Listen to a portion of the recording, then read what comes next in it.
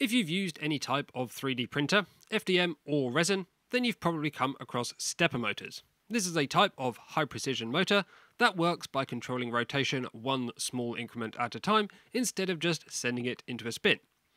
This precision control is what allows 3D printers and many other computer-controlled devices to be able to create such detailed objects. However, there is a dark side to stepper motors. If you push them too fast or accelerate too hard, they'll skip over some of those steps, jumping to a different position, losing all of their precision and ruining your print or other creation. But what if you could analyse these stepper motors more closely and tune their performance to ensure that you print as fast as possible, but without skipping steps? Well, that's the goal of this device, a stepper motor analyzer. So whether you want to push the very limits of your printer performance, or just want to improve print quality and consistency, today I'll show you how to set up your own stepper motor analyzer. This video is sponsored by JLC PCB.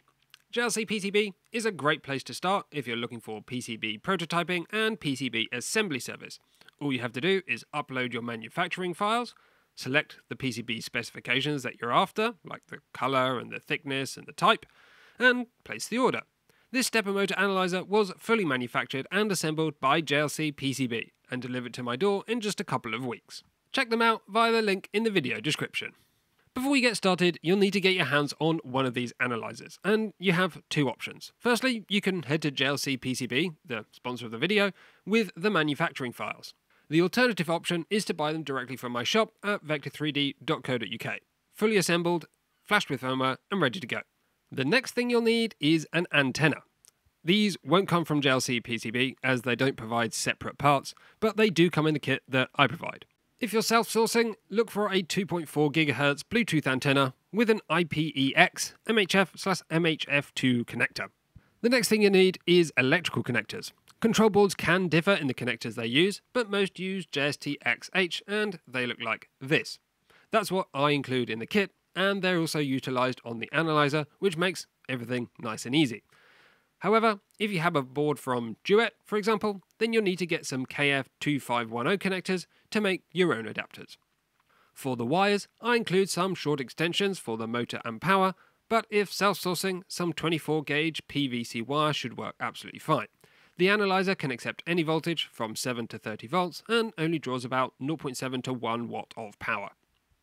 One thing you might need is a Bluetooth adapter. You only need Bluetooth version 4.1, which is supported by most devices at this point since it's 10 years old now, so if you have a computer that already has Bluetooth, you probably won't need to buy anything. The other thing you might need is a USB-C cable. This is only needed for flashing firmware, but just make sure that the cable provides power and data, as some are power only, so it will look like it's not connecting to the computer. The analyzer comes pre-flashed if you buy from Vector3D, but you might want a cable for any future updates, and you can get this from me as an optional extra, along with the Bluetooth adapter. If you ordered your analyzer directly from JLC PCB, or if there's a firmware update, you'll need to flash firmware to the board. Luckily, it's really easy using a Windows PC.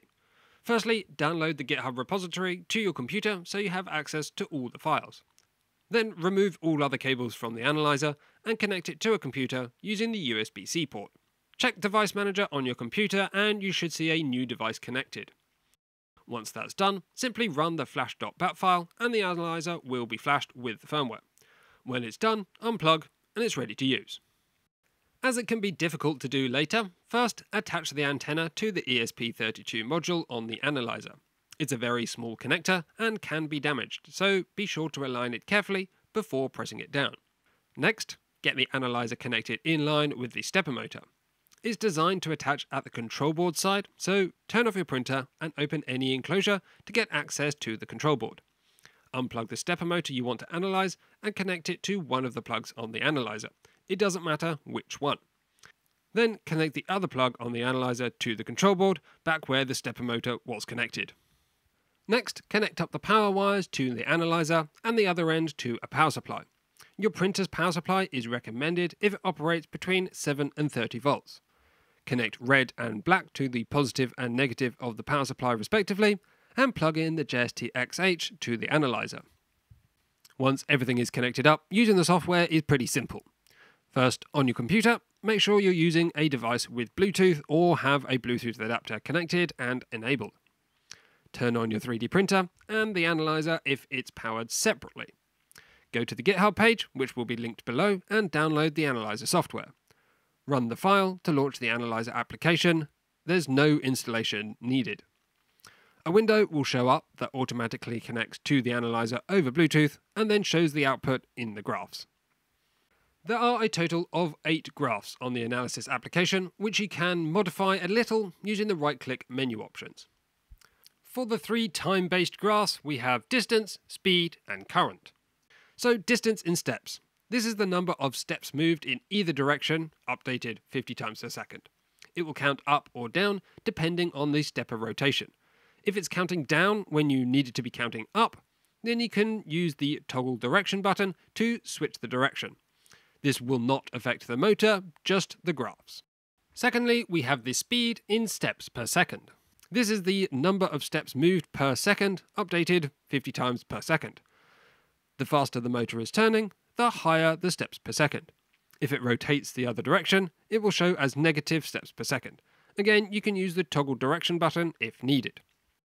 Lastly, we have the current in amps. This is the amount of electrical current the motor is drawing, updated 50 times per second. This is measured as the absolute current in amps. Along the bottom left, we have 3 histograms. A histogram is a way of summarizing a set of data by grouping the x-axis values.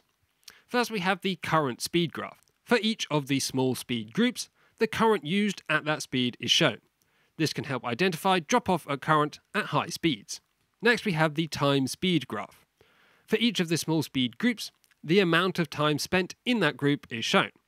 This can help identify what speed range your printer is operating at most of the time. Next, we have the distance speed graph. For each of the small speed groups, the relative distance travelled at that speed is shown. Like with speed, this can help identify what your printer is doing most of the time and help you optimize your speed and acceleration for the longest distances your printer is travelling. Along the bottom right corner, we have 2 oscilloscope readings. Firstly, we have a phase graph. The ring or phase graph, also known as a Lissajous curve, shows the cleanliness of the current signals to the motor. If the shape decreases in size, this means that the current is lower. If the shape is kind of deformed, not a circle, maybe spiky and weird, it probably indicates that there's insufficient current delivery to the motor. If the shape is square, this indicates that you're in full steps mode and no microsteps. More microsteps will smooth out the curve. The other graph is an oscilloscope graph. These 2 current samples, shown out of phase, should look like perfect sine or cosine waves, but deviation from that, or rough curves, can indicate issues, such as low current at high speed.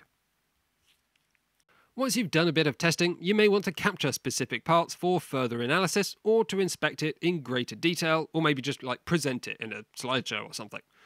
To export, you may first want to pause using the pause button in the bottom right corner. Next, right-click anywhere in the window and select Export.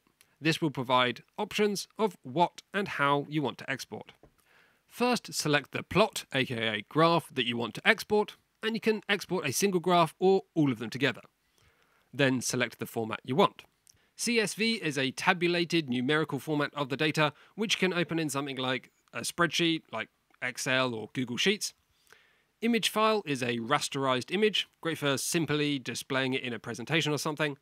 Matplotlib is a low-level Python library for making graphs, and SVG will export an image which is useful for editing, so like maybe to add rows or highlights or something like that. This data export feature essentially turns what are some quite pretty and very interesting graphs into real, tangible, useful data with precise numerical values. This makes it absolutely ideal for identifying peak values and doing some other maths or computational operations to determine exactly what's going on. So that's pretty much everything you need to know about the stepper motor analyzer. So grab one via the link in the description and start tuning your 3D printer